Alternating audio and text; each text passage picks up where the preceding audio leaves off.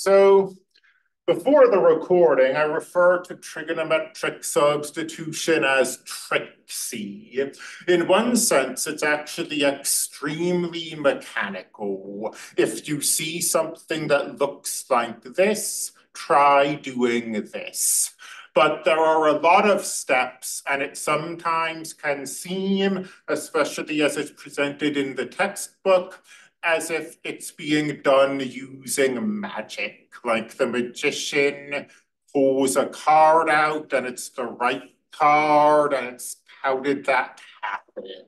So let's try to provide some kind of idea.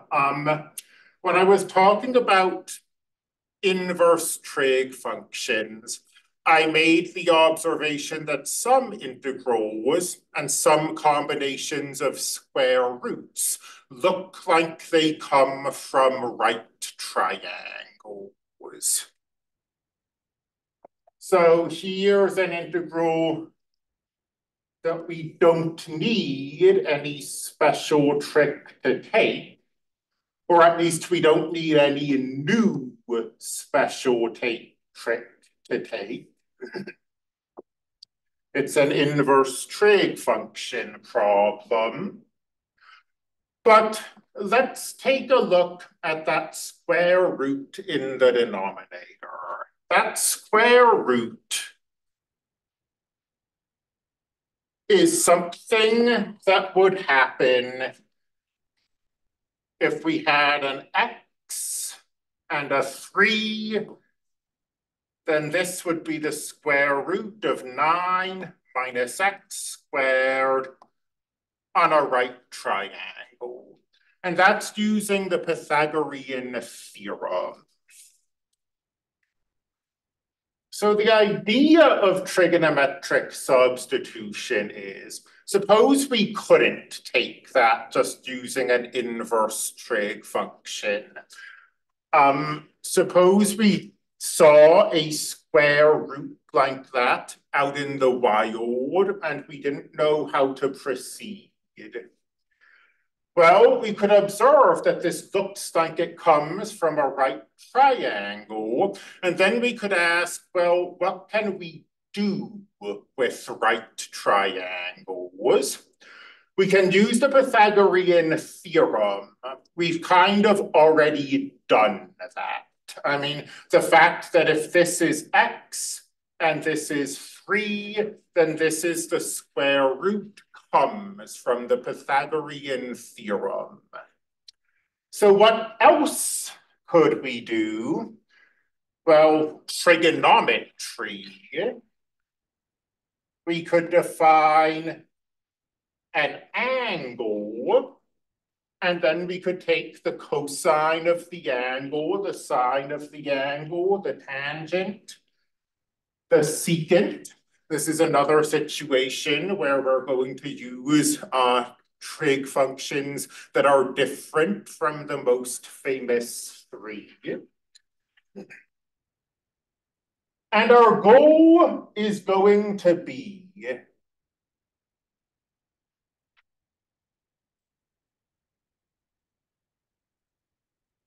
to replace what's under the square root with a trig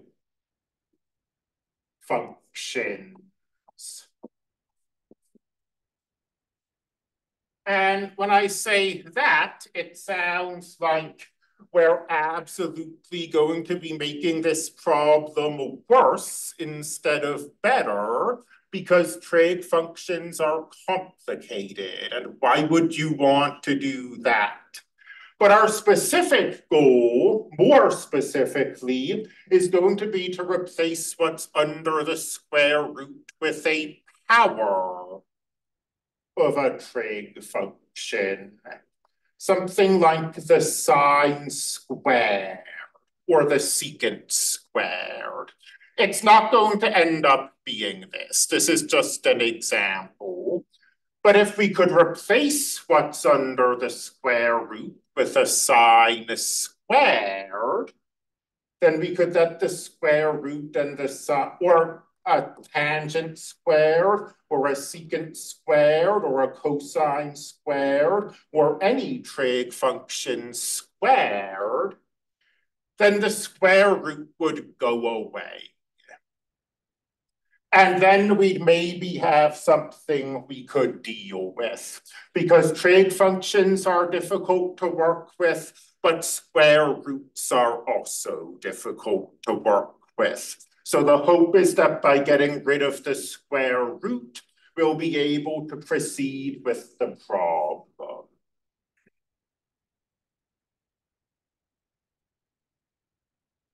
So now that we've stated what we're trying to do and why we're trying to do it, this whole thing might be somewhat less random.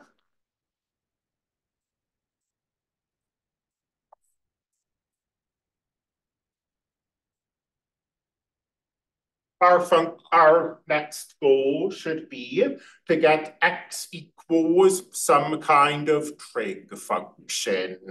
So we can take that value of x and plug it into the integral, and hopefully we'll get the square root of the square that we're looking for, and things will work out. So there are 6 trig functions, but we certainly don't want, I mean, our whole goal is to get rid of that messy square root. So we certainly don't want anything that involves it.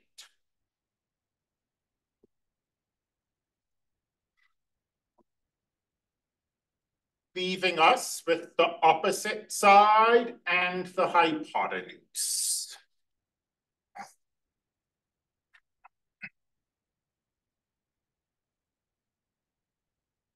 To relate the angle to the opposite side and the hypotenuse, it's the sine. The sine of theta is x over 3. 3 times the sine of theta equals x. And now we can take this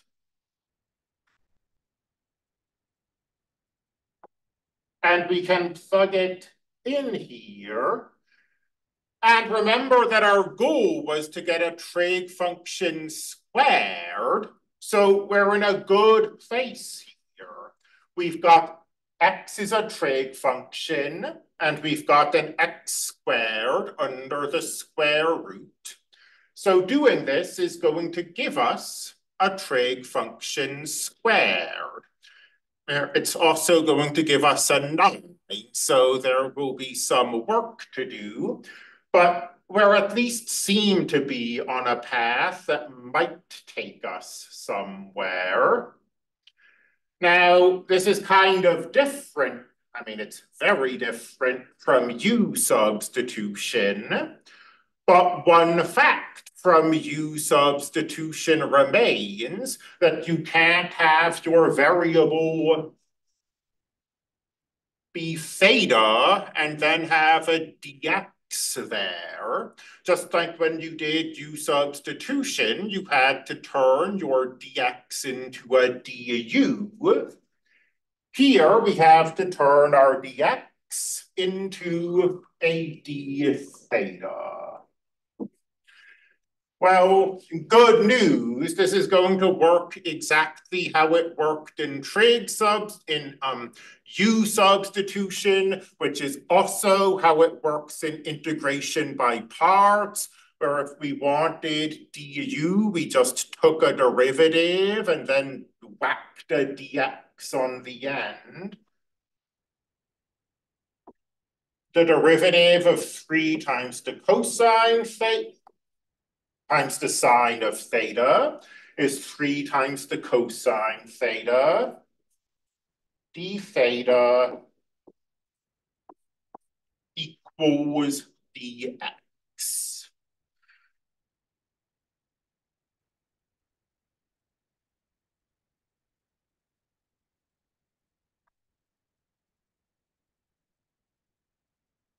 And now I'm going to tell you ahead of time, these due substitution problems tend to go on a bit.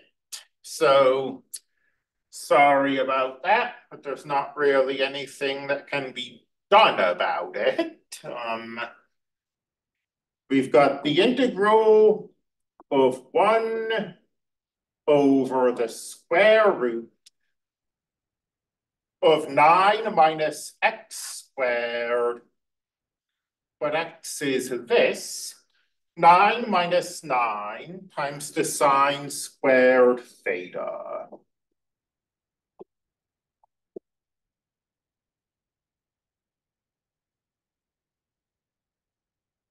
So that's 9 minus x squared. And then dx is 3 times the cosine of theta d theta.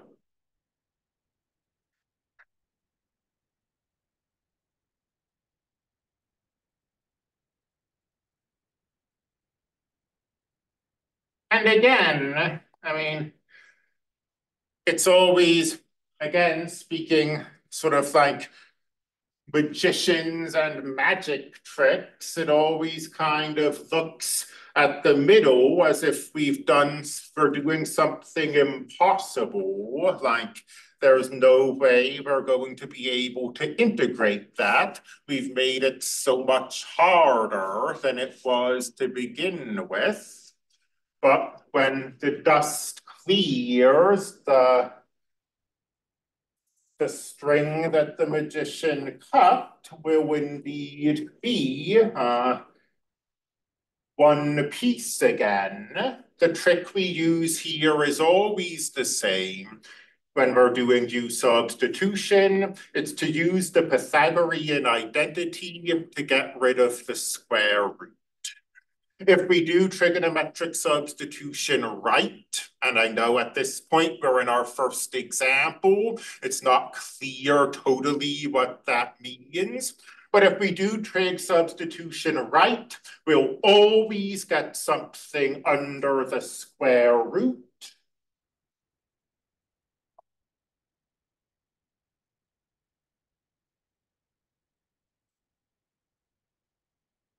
That we're able to simplify. We'll always be able to get rid of the square root.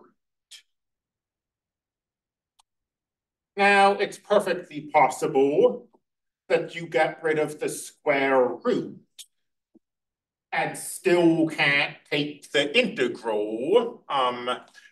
This is going to become repetitive, but me saying this, but there's no, one size fits all magic solutions in this class. But we'll always be able to get rid of a square root. And let me just jot up here what we're doing. If we rewrite the Pythagorean identity a little, we get that 1 minus the sine squared is the cosine squared. And the product of a square root is the square root of the product.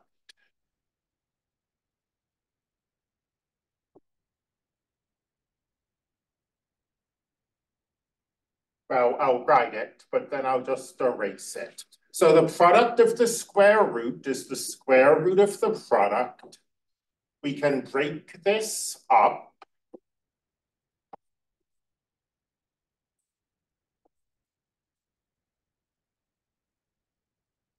And then we can use the Pythagorean identity replace that thing under the square root with a cosine squared.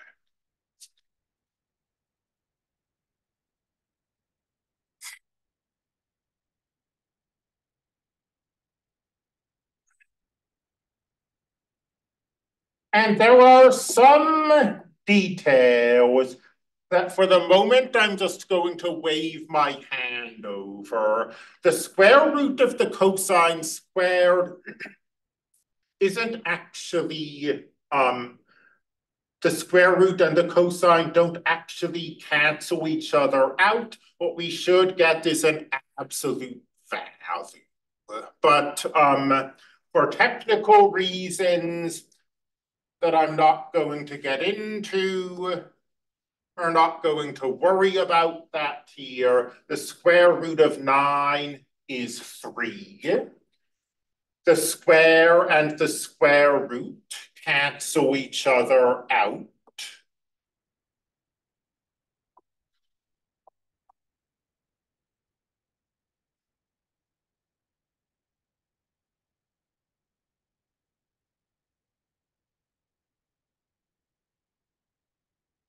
And the magic trick has worked. Now, this 3 and this 3 and this cosine and this cosine all cancel each other out.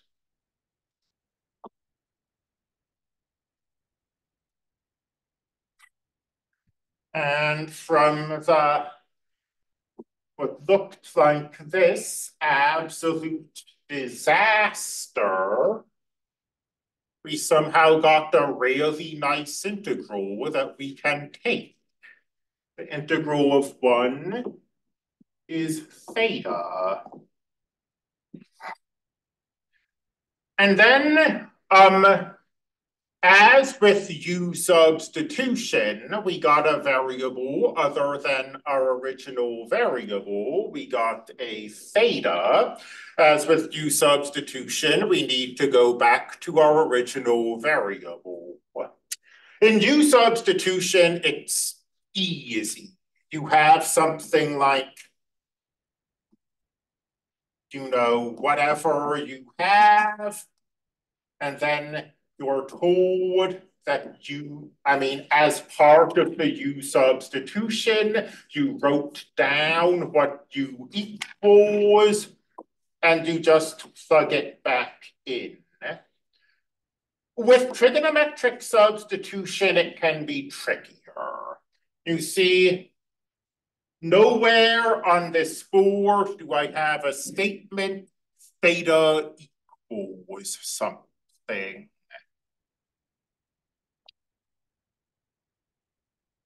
In this particular case, though, I can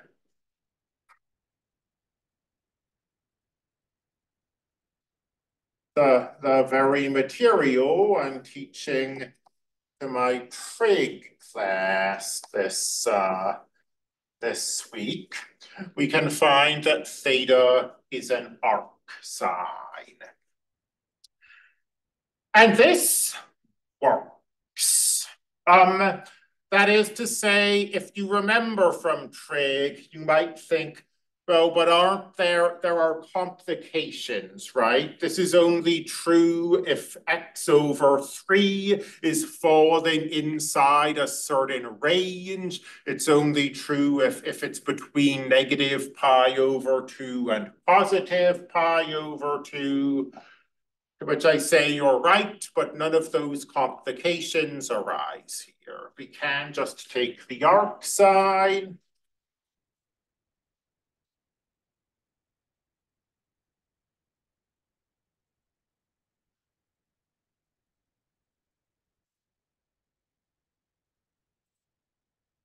A lot of work to get an integral that we already knew and could have taken using the chapter 7 inverse trig stuff.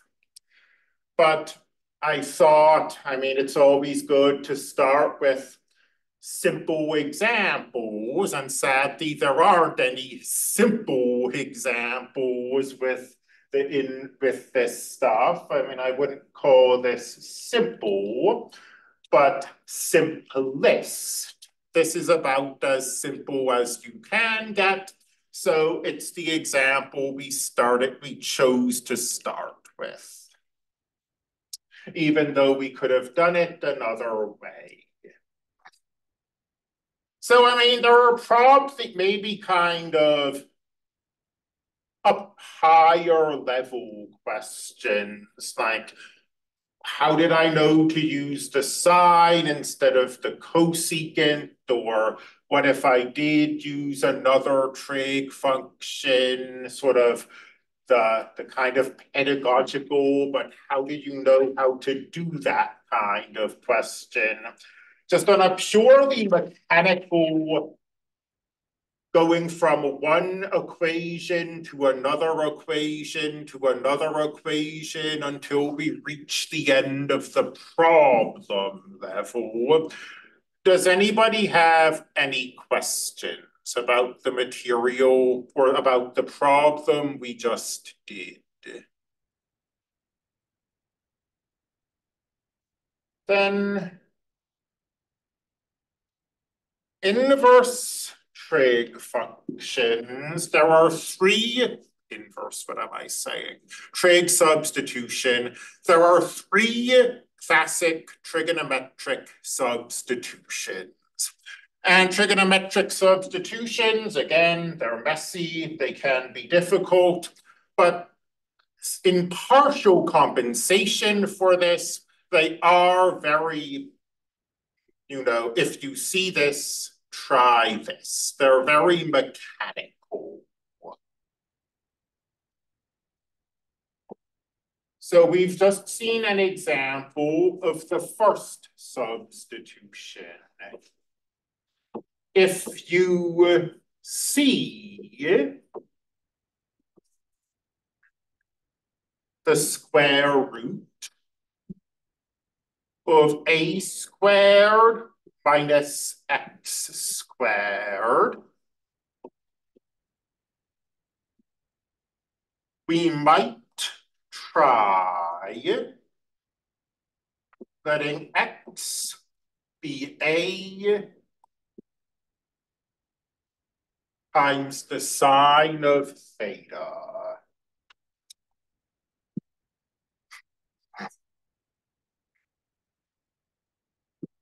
And I'm now going to sort of walk back something I said. I do want to remind you that there are no absolute rules in calculus, especially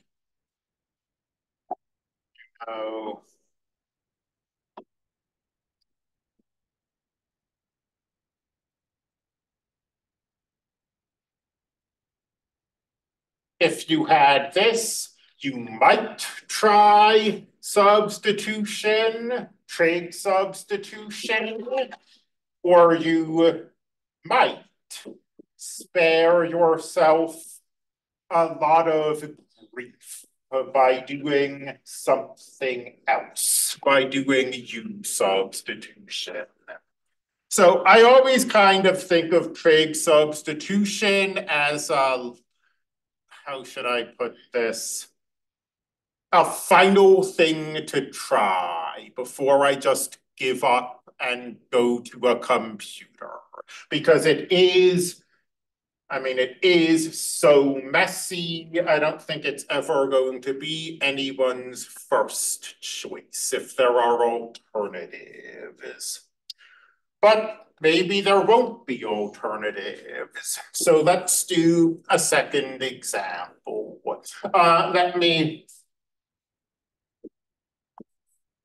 So here we have a squared, and in the example we just did, a was 3, we had 9, it was a perfect square. But any number, any positive number, I should say, can be thought of as a square. So if we saw the square root of 7 minus x squared, we could try letting x be the square root of 7 times the sine of theta.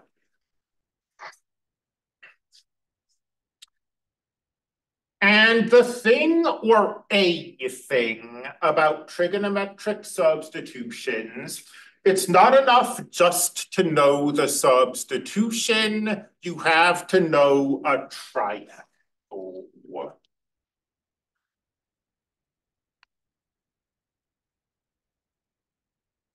And that didn't end up being an issue here. I wrote down a right triangle. Well, it did. I mean, we needed. So you might say, well, I wrote down the triangle, but I only did that so that I'd know that the sine of theta was x over 3. And now we have this mechanical way of doing this. So we no longer need to write down the triangle to figure out that x is a times the sine of theta. But that ends up being a false argument. You ought to know this picture, that you've got x here, a here, and this messy square root down here. And looking ahead a bit, the reason you need to know that triangle is that very frequently when we do trig substitution, we wind up with trig functions that are different from what we started with. Like we might do a trig substitution and our answer might have the cosine of theta in it. And then in this very last step, where we have to get rid of thetas, how can we get rid of the cosine of theta? We can't use the inverse trig function like we do here, but if we have this like we did here, but if we have this triangle in our mind, we can say, oh yeah, cosine of theta, that's the adjacent over the hypotenuse. So we want the substitution, but we also want the triangle. And with those preliminary observations out of the way, let's try to do a problem. And I'll hopefully be able to get through to the end.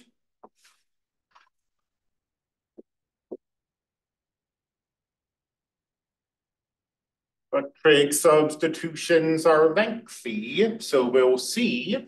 Took about 20 minutes to do the first one. So this is a messier integral. We can't use U substitution. That's always going to be my first thought when we have x's inside a square root and x is outside a square root. My first thought's never going to be trig substitution. My first thought's always going to be this. Sadly, it doesn't work. As you see, if I erased that, then we just had an x up there. This would work. We'd put in the -2 and we'd spare ourselves a lot of hassle, but we have the problem we have, and that's not going to work. And certainly this doesn't look like integration by parts. I mean, we don't really have a product. We have a quotient. I have no idea how parts would help us here. It's not, just powers of trig functions. And it doesn't look like an inverse trig function. So there's no hope for it.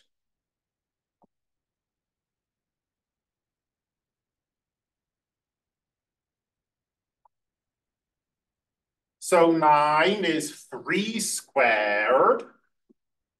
Here's x. Here's the square root.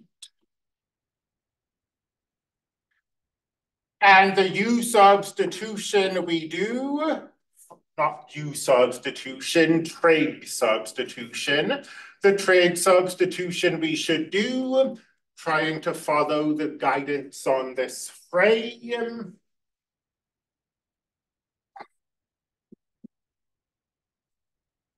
Well, it's the same trig substitution we did in the last example because I didn't change the square root. I just complicated the rest of the integral. So dx will still be 3 times the cosine of theta d theta. And let's see what we can do. And I'm certainly not going to rush through this, but since we did already work with the square root of 9 minus x squared here, and we saw that it turns into 3 times the cosine, I might go a little faster. But we've got 3 times the sine of theta cubed. In the denominator, we've got 9 minus 9 times the sine squared of theta. Dx is again 3 times the cosine of theta.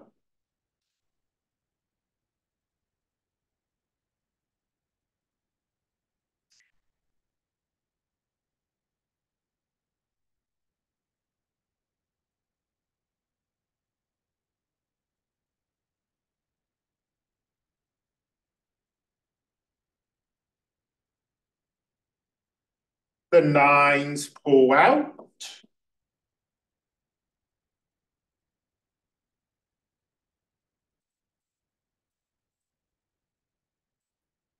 We really ought to be writing these d thetas. It can be easy to get sloppy when you're like doing a 10-part problem. Any questions about why the 9 pulled out and turned to 3?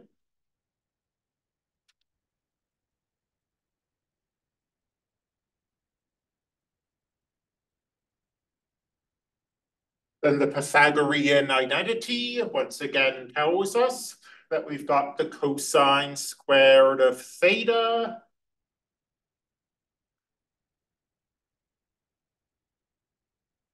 And in the next frame, okay, 9 times the sine cubed of theta over the square root of the cosine squared will be the cosine. 3 times the cosine theta.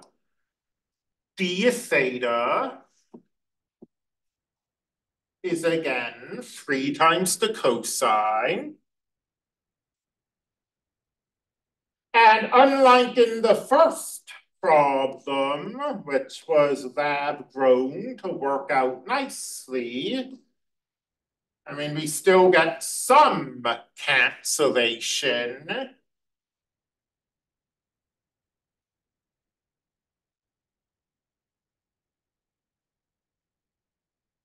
But instead of just getting theta, which was, or rather, instead of just getting 1, which was nice, and its integral was just theta, we get 9 times the sine cubed of theta. Okay. So what should I do now? We split it up and make it sine squared times sine, and then do that way. Exactly correct. This is an odd power of the sine. We know how to deal with odd powers of the sine.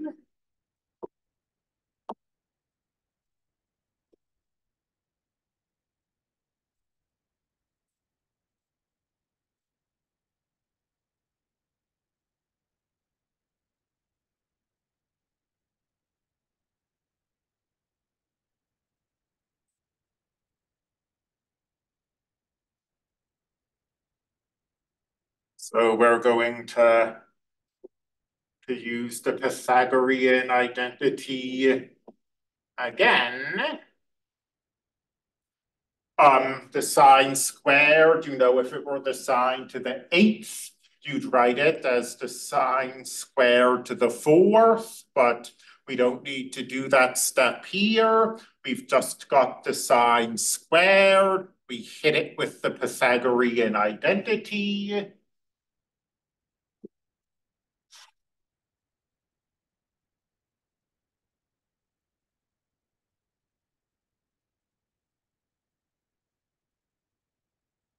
Do not make the error I just made, where I forgot to copy down this necessary sign. And now we're pretty golden. As golden as we can be in a problem like this. When we have these odd powers, it turns into U substitution.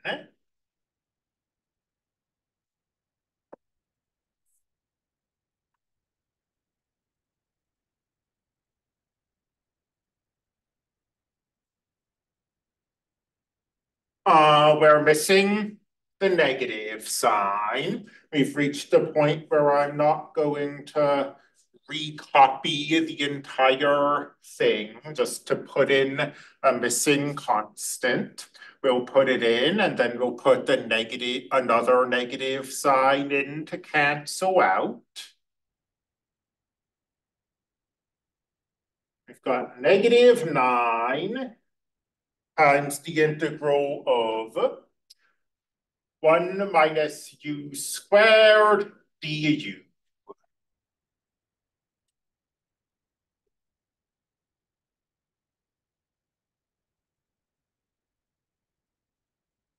All right. So the integral of 1 is u. The integral of u squared is 1 cubed, 1/3 u cubed. And then you've got a plus c, a constant of integration. U was the cosine. So -9 times the cosine of theta minus 3 times the cosine cubed of theta plus c. But we don't want theta. Theta isn't our variable. Theta is just some fake thing that we made up, so we'd be able to get rid of the square root. And maybe all of that kind of explanation about why we want to draw this triangle could have just been saved, because now we're seeing it in action. We have the cosine of theta. We want x's. Well, very fortunately, we have that triangle that's going to let us replace the cosine of theta with x's. The cosine of theta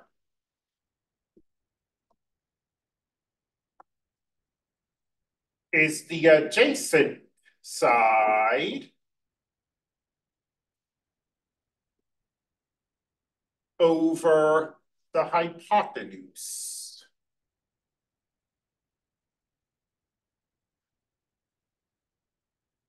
So, -9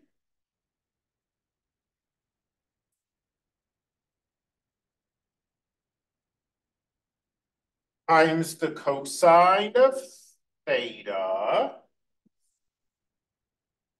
times the square root of 9 minus x squared over 3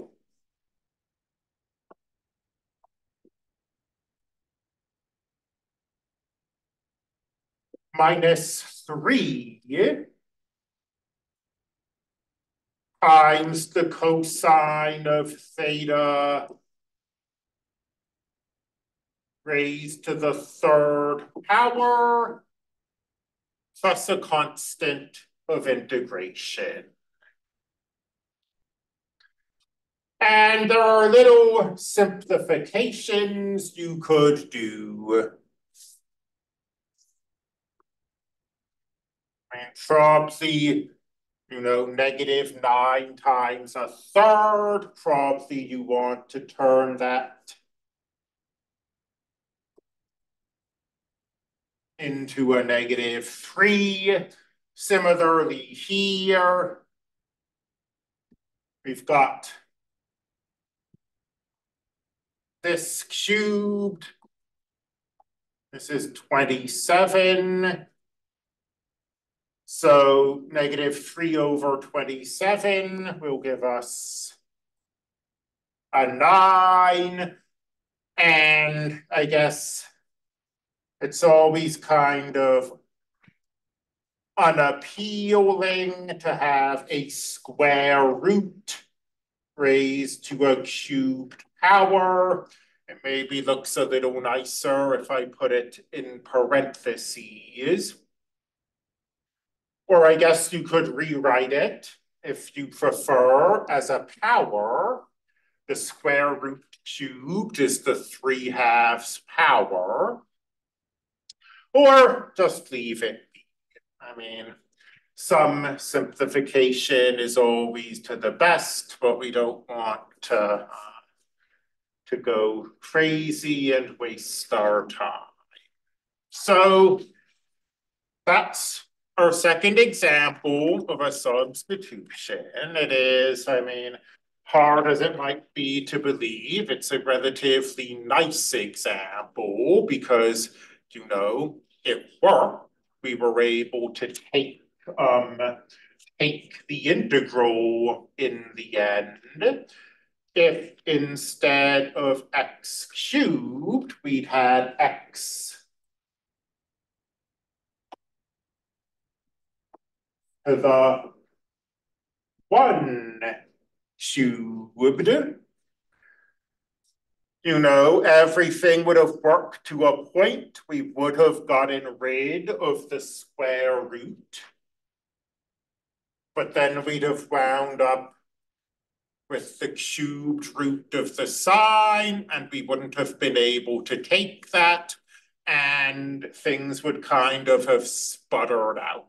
So even, any problem where you get an answer is a nice problem. There are 2 substitutions left, but we're not going to